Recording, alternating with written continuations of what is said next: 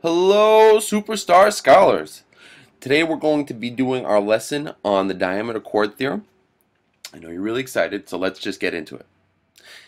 In a circle, a diameter perpendicular to a chord bisects the chord. That's what our theorem is. A diameter perpendicular to a chord bisects the chord. Now, let's look at this word right here, bisect. What's that mean again? That's right, to cut in half. So let's take a look at a visual. That might help us out a little bit.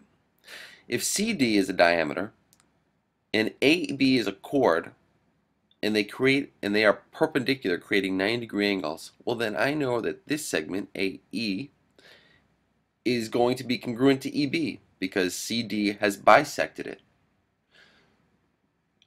What's that mean in practice? Well, if I knew that AE was 5, then I know EB would also be 5 because CD cut it in half. Another way to look at that, let's say I told you that AB was equal to 12. And then I said, what is the length of line segment AE? Well, if the whole thing is 12, if I know this whole thing is 12, and I just want to know what this part is right here, well, since I know this is bisected or cut in half, all I'd have to do is cut 12 in half, and that would tell me 6. So AE would be 6. And that is the theorem. Now, before we go on, I just want to give you a little bit more information about this. Another thing we can figure out is this. If I knew the opposite was true, let's say I knew that CD and 8 was a diameter and AB was a chord, and I knew that CD bisected it. So if I knew that it bisected it, cut it in half, the converse or the opposite of that would be then I would know that these were 90-degree angles. Just a little piece of information. I thought you should know that. Anyway, let's take a look at some problems. Well, this first one is, in the accompanying diagram of circle O, diameter AB, which is this guy right here, ooh, that was nice, is perpendicular to CD. So I know that chord CD is perpendicular to my diameter AB. I also know that CD, this whole thing is 14. Find CE. CE is this line right here, just this part of it right here. Well, how would I do that? Well, just like before, if I know the whole thing is 14, if CD is equal to 14, if CD equals 14, and I'm just looking for this part right here, since it's bisected, I know it's just cut in half. So CE would just be equal to 14 cut in half or divided by 2, which equals 7. And that would be my answer. Boom. Easy. But we're not done yet. So let's take a look at some more challenging problems. Give me one second. Okay, so this is a little more of a challenging problem, okay? Let's take a look at this and we'll work through it together. In the diagram below of circle O, radius OC is equal to 5. So I know the radius is 5. That's one good piece of information. I'm going to underline that. I like underlining important information. Chord AB is 8 centimeters and is perpendicular to OC. So I know that these are perpendicular. What is the length of OP in centimeters? So OP is this right here. I want to find this at the end of the day. I want to figure that out. Well, that's a little hard because there's not much to work with here because this is what I do know. I know AB is 8. AB is 8 and it's perpendicular to OC. Now what we just learned is that if this is perpendicular, if this radius or diameter is perpendicular to AB, then it bisects AB. So it cut AB in half, meaning this part is equal to this part. And if I know AB, the whole thing is equal to 8, well then I know each one of these parts are going to be equal to 4. So let's just put this equal and just cut them in half, right? Because it cuts it directly in half. So this is 4, AP is 4, and I know PB is also equal to 4. Put these lines. Okay. Well, that doesn't help me much because I'm looking for OP. Well, I know the whole radius is 5 if I did the whole thing, but that doesn't help me else either. So how am I going to figure this out? And this is where you could get a little creative. Check it out. Now, right here, I can draw a line, right? And since it's from the center to the circumference, this line would be called a, that's right, it'd be a radius. I could also do that here, same thing. Now, the interesting thing here is it tells us the radius OC is equal to 5. So I could say that this line AO is equal to 5. So I have AP, which is equal to 4, and I have AO, which is equal to 5. I'm trying to find OP. Now I hope you're thinking about how can we find this line right here. Well, I have a 90-degree triangle, and I have two sides. What am I going to use? Oh, that's right, the Pythagorean Theorem, which is a squared plus b squared equals c squared. That will help me find the third side of a right triangle.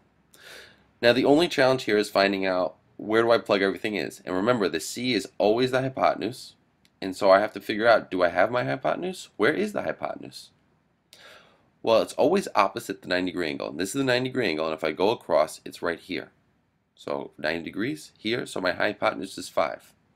So if I'm going to plug this in, I know that A is equal to 4 squared plus B squared, I don't know that, equals my hypotenuse squared. Well, then I just solve. 16 plus B squared equals 25. I'm just squaring the numbers. To solve for B, I'm going to subtract 16 from both sides. Whoop, that's out. I bring down my b squared, and I subtract 25 from 16, which gives me 9. Final step, that's right, I take the square root, so b is equal to, the square root of 9 is 3. So how does that help me? Well, my third side happens to be OP. So if they're looking for OP in this, I know that my answer is 3. And that's all. Just to go over this again, remember, we had to be a little creative. We had to draw this radius right here, and it told us that the radius was 5, and we used that for the plug into the Pythagorean theorem. All right, let's look at one more. In the diagram below of circle O, diameter AB is perpendicular to chord CD. So what do I know? Then I know that these are bisected, so CE is equal to ED, right? Because if AB is perpendicular, it bisects it. If AO is equal to 10, let's write that in. This part right here is equal to 10. And BE is equal to 4, right here, that's 4. I want to find out the length of CE. Once again, we got to get a little bit creative here. Whoa, how are we going to find CE? Well, luckily, I'm going to let you know. Where do we start? Where do we start? Where do we start? All right, here's where we're going to start. The way we're going to solve for CE is, once again, we're going to do that thing where we draw a triangle. So I'm going to draw a radius line from here, the center to here. And now I have myself a triangle right here, right? So I've drawn myself a little triangle. Thing is, now I have to start filling in some stuff. And this is where it gets a little tricky. Well, here's the interesting thing. If you look at this, AO is a radius of 10. And CO is also a radius. So this is also going to be 10 because we know that all radiuses are equal. Now BE is 4. Is there a way we could figure out what EO is? This remaining part? Well, if I know a radius is 10 and this part is 4, this remaining part is going to be 10 minus 4. It's going to be 6. So this is going to be 6. Well, now once again I have a right triangle. I'm trying to find the third side, which is CE. How am I going to do that? Well, I just plug into the Pythagorean theorem. So I get a squared plus b squared equals c squared. Where's my hypotenuse? Always opposite the 90-degree angle, so that's 10. So we can plug 10 in for c squared. Our a is unknown. Our b is 6. So it's going to be a squared plus 6 squared equals 10 squared. Let's just do the math. A squared plus 36 equals 100. To solve for a, we're going to subtract 36 from both sides. Boom. Cancel. A squared is equal to 64. We take the square root and we get a is equal to 8. Well, a, once again, remember, is just what CE is, because that's what the question's asking. What is CE? So we could just say that CE is equal to 8. Done and done. All right, if you have any questions, let me know, and that is it. Now remember, kids, respect adults, be good people, and always, always take a shower once a day. Okay, see you guys.